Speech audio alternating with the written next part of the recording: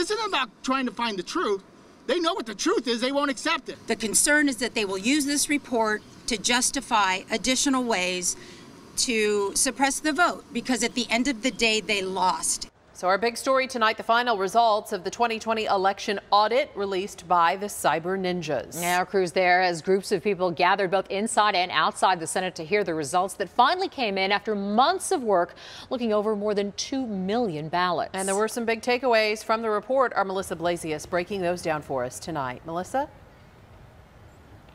The biggest takeaway is that the audit confirms that Joe Biden did win here in Arizona by the vote count. That hand recount of the 2.1 million ballots in Maricopa County showed that Biden actually won by that count by an even larger margin against former President Donald Trump.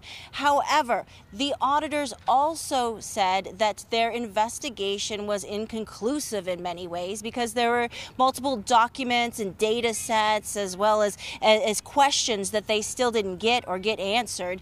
And so that means that the controversy over the presidential election of 2020 keeps going here. The audit hand count of ballots actually increased Joe Biden's margin of victory by an extra 360 votes in Maricopa County. State Senate President Karen Fann acknowledged the similarities in the vote totals as she laid out her expectations for the audit. This has never been about overturning an election. This has never been about decertifying. This has never been about anything other than election integrity.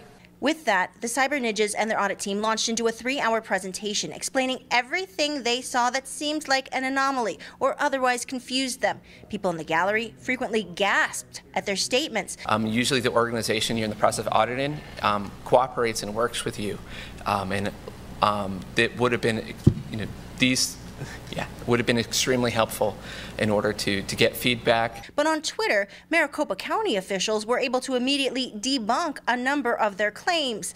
Democratic leaders have called Cyber Ninjas' efforts a fraudit, run by a firm with no experience in elections and fueled by partisan extremists. They've looked for bamboo fibers and Cheeto dust in the ballots.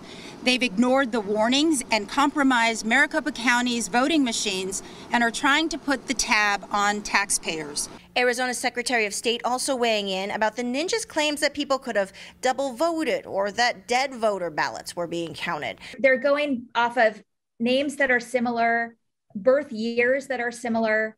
They don't have all the data points to connect. And again, we have systems in place that ensure that every voter is eligible and that they're not double voting. It simply didn't happen. Auditors did not find any conclusive evidence of fraud, but they did raise enough questions about Maricopa County's election department's accountability and security that some Republican legislators, Trump supporters, are now pushing for legislative hearings, new election laws, and even an investigation by the state attorney general. I would ask the legislature to put some teeth into law that compel them to release evidence that may be indicative of fraud.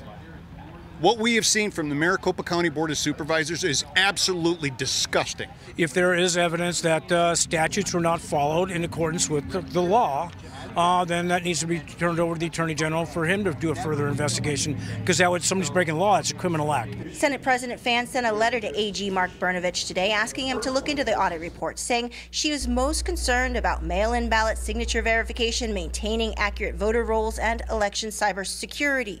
To him, he's got the staff, he's got the money. I want him to do it. And the Arizona Attorney General telling us tonight, I will take all necessary steps that are supported by the evidence, and where I have legal authority, Arizonans deserve to have their votes accurately counted and protected. Back out here live at the state capitol, the crowds have gone home. They're putting away the chairs, but there is more work to do in many of the legislators' minds.